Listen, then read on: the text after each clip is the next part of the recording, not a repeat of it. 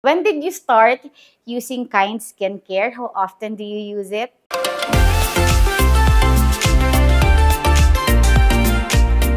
Hi everyone, my name is Jane Licudine. I'm 33 years old and I'm a businesswoman. So what is your number one skin concern and skin type? My skin type is normal and my number one skin concern is yung fine lines around my forehead and especially dito sa eyes ko. So any moments you can recall wherein you were super conscious with your skin and how you look, how did you feel about it? You know what, before, confident naman talaga ako, but when I reached the age of 30 nga, dun ko na-realize that having good genes is not enough. No? That skincare is a must. Because I believe that beauty is power. And when I say beauty, you don't have to look like Angelina Jolie or kung sino pa mang Hollywood actress yan. When I say beauty, yung presentable. Ganon, diba? Because there is nothing wrong to embrace. Actually, it's good to embrace your imperfection, but there is also nothing wrong to use wonderful products to at least delay the signs of aging or to age gracefully. When did you start using Kind skincare? How often do you use it? Morning and evening. So I started using the Kind skincare nitong nilaunch nung January 2022. I think I was the first one to buy the products. No? And I believe that consistency is the key. No? So I use the products morning and evening talaga. If you really want to get the results, kailangan consistent ka and patience.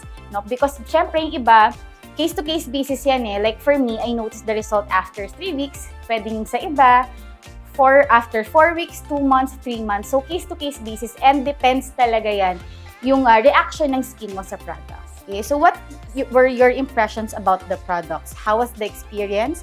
How long till you notice any results? Ayan, ako kasi I've tried so many products na kahit yung sinasabi na gentle, sa akin hindi pa rin siya swak, hindi pa rin siya, I feel yung parang sting effect, yung tightness sa skin. Pero yung Kind products talaga, dito ko lang na-feel na yung talagang parang nag-penetrate siya deep into your skin. Does anyone notice your glow up? Do they ask about your skincare routine? Yes, actually, ito, no joke to, true story to. Siguro mga 4 months, 5 months kaming hindi nagkita ng friend ko. And after siguro mga 5 months, first thing she said to me, nagpa-botox ka ba? No joke, true story to, no? So, hindi naman ako na-offend and I actually took it as a compliment. Kasi syempre, pag nagpa-botox ka, ibig sabihin, di ba, na wala kang fine lines, wala kang wrinkles, no? So, that's when I realized na talagang nag-i-effect yung product. Good product talaga yung Kind skincare. Actually, may mga ibang friends pa na nagtatanong sa akin kung ano yung products ko. And I'm very proud to say that only Kind skincare touches my skin. Are you satisfied with Kind skincare products? Do you think it's worth it? I'm very much satisfied with the product. Of course, number one, cruelty-free siya since animal lover ako. I have so many rescues. So, number one factor for me yan. Every time na bumibili ako ng product, I always check kung cruelty-free ba siya. And then second, syempre, kung paraben-free ba siya. So, I'm happy and proud na yung product natin is paraben-free and cruelty-free. I love yung cleansing foam natin, yung moisturizer natin, yung serum, and of course, yung sunscreen. Because I believe na kahit anong skin regimen ang i-apply mo sa balat mo, kung hindi ka nagsa-sunscreen every day, every time you go out, or even kahit nasa bahay ka, kasi may mga UV rays yan.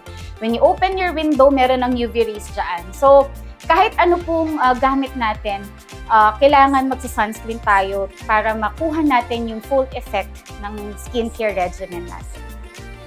So whether single ka or taken, of course, it's nice to pamper yourself. Diba? And of course, don't be harsh on yourself. Just like don't be harsh on your skin. And so these are my favorite products, of course. Yung ating hydrating cleansing foam, of course, the first step.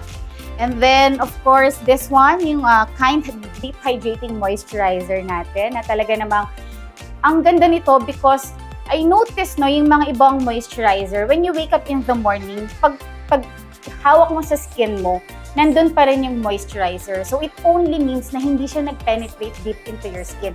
But, itong kind moisturizer natin, talagang pagising mo, ang supple ng skin mo, ang fresh lang ng feeling ng skin mo.